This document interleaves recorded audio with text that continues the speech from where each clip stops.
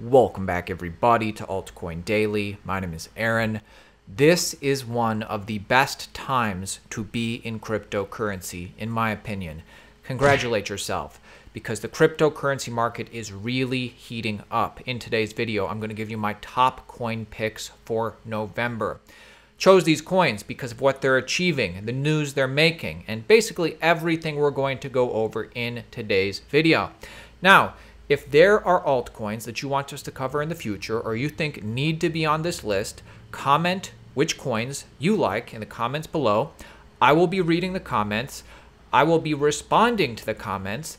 And with that being said, make sure you subscribe to the channel. We drop one video every day, keeping you informed. If you're interested in making money in cryptocurrency, subscribe to the channel for news, opinion, information. Smash the like button and let's get into it. Now, why do I say that the cryptocurrency market is heating up?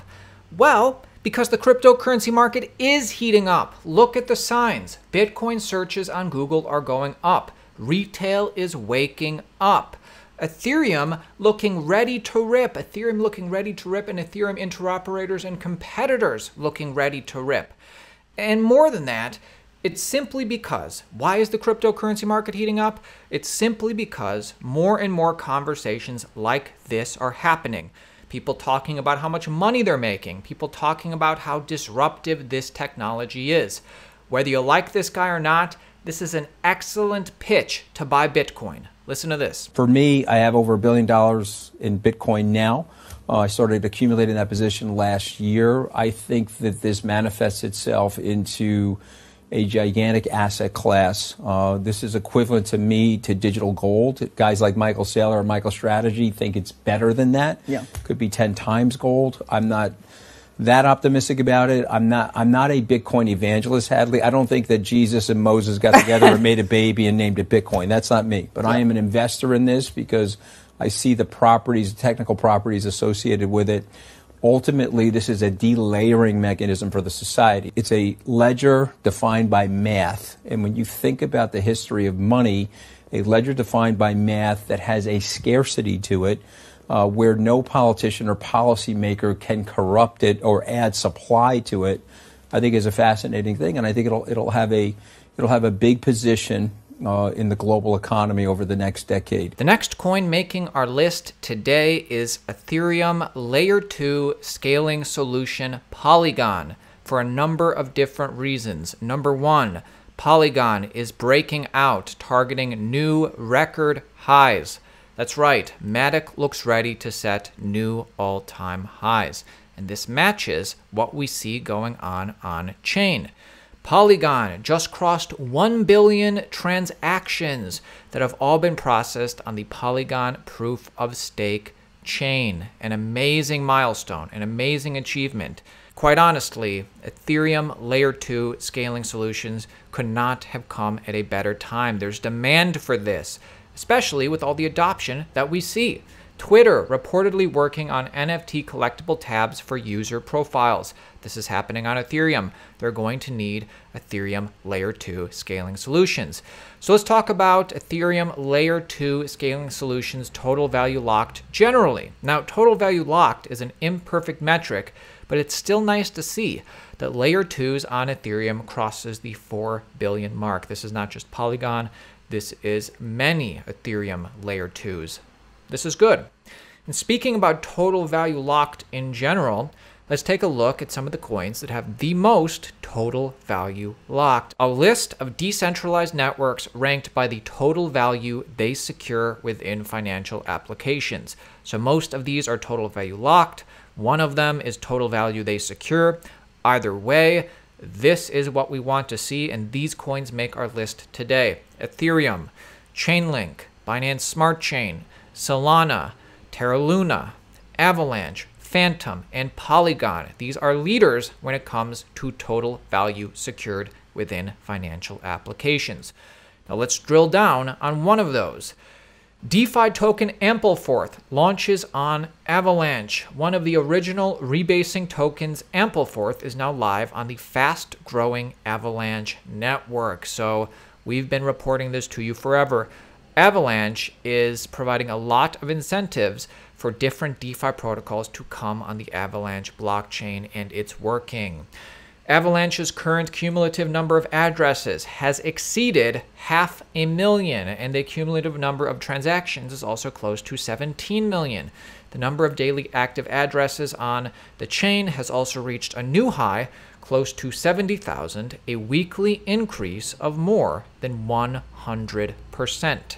Avalanche makes our list today, Chainlink makes our list today, and Filecoin makes our list today. I want to add Filecoin, and I'm adding them just because they are interoperating with a lot of the leaders in this space. I think the future is multi-chain, the future is interoperable. And did you realize that stuff like this goes on almost on a weekly basis?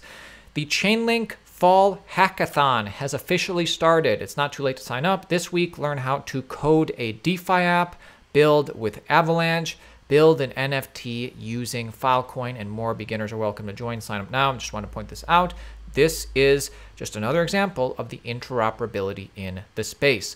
And before we move on to our next coin, let's just talk about Ethereum competitors in general. Let's talk about Bitcoin and Ethereum. It is highly unlikely that any other layer 1 besides Bitcoin will match or exceed Ethereum's level of security and decentralization.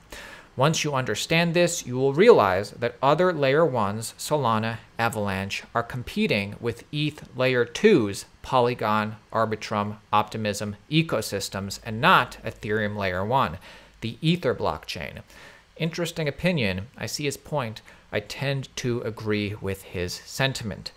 Let me know what you think about all this in the comments below. If you're still listening to this video, smash the like button and comment which coin you think we should add to our list. Now let's get a little deeper on CoinMarketCap. Next coin I want to add to the list is Thorchain. Thorchain is doing some impressive metrics. Thorchain volume and liquidity have broken its all-time high. Pretty much, my bull case for Thorchain is that it becomes the KYC-less, borderless go-to venue to trade Bitcoin for Ethereum or Bitcoin for ERC20 tokens like stablecoins, and it's dope to see Shapeshift leaning into this. And if you take a look at some Thorchain on-chain metrics, when it comes to real Bitcoin on Thorchain and wrapped Bitcoin on Uniswap, right now Uniswap still has more wrapped Bitcoin than Thorchain has real Bitcoin. My prediction, more real Bitcoin in Thorchain than wrapped Bitcoin in Uniswap by the end of January 2022. I appreciate all of these perspectives.